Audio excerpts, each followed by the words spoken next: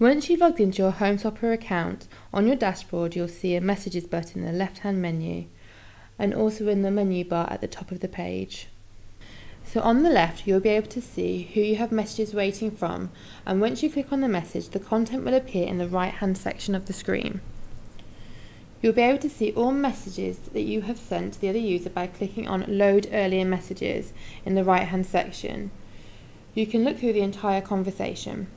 Above each message you will see how long ago the message was sent to you. There is a simple colour system to your inbox. Any messages in blue are unread, and any messages in red are ones you need to reply to before you can use all the functions on the HomeSwapper site. This makes sure that everyone on HomeSwapper receives replies from other users, even if it's a polite no thank you.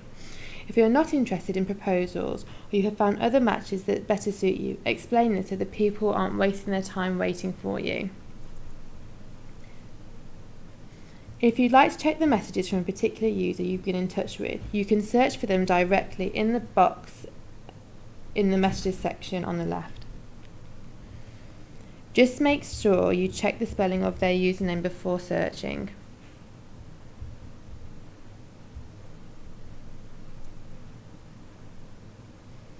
In the messages section on the left, you'll be able to see how long ago the user was last online. And if they're online right now, a green dot will appear next to their name.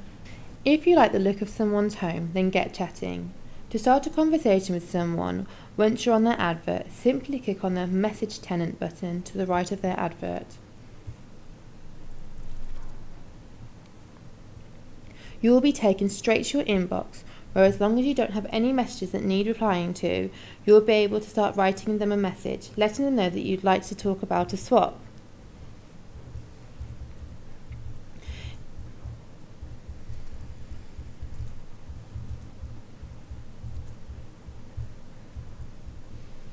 If you're not sure of exactly what to write, then we've created some suggestions to get the conversation started. Simply click on the See Message Suggestions option underneath the message box and suggestions will appear.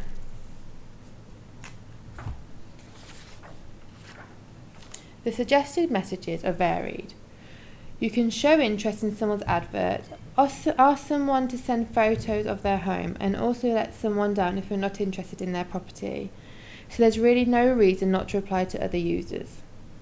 Once you've chosen the one you think is best, click on Use and this will appear in the message box.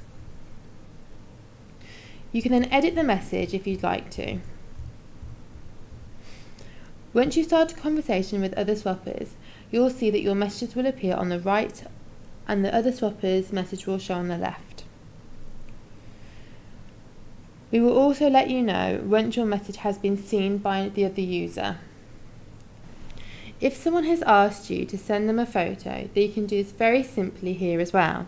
Underneath the message box is also the option to send a photo. Click on this and you will be able to look through the photos on your computer and choose which one to upload and to send to the other swapper.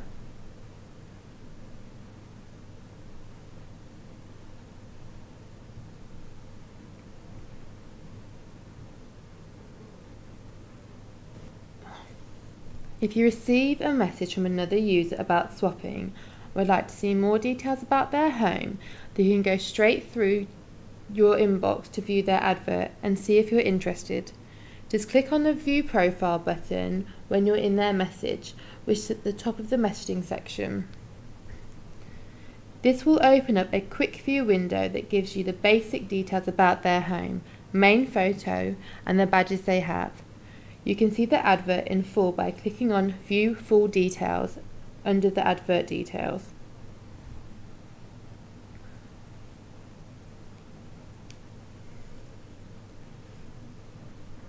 If the conversation with another swapper has come to a natural end, you can delete the whole conversation at the top of the messaging section.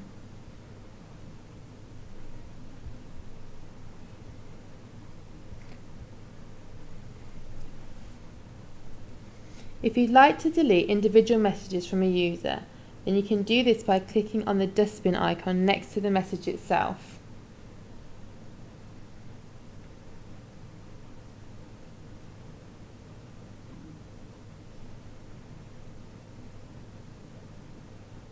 Unfortunately, sometimes users aren't always as kind to other swappers as we would like. If this is the case and you would like to stop receiving messages from other users, then you can block them by using the Block User button. The other user won't be notified that you have blocked them, but they will no longer be able to message you.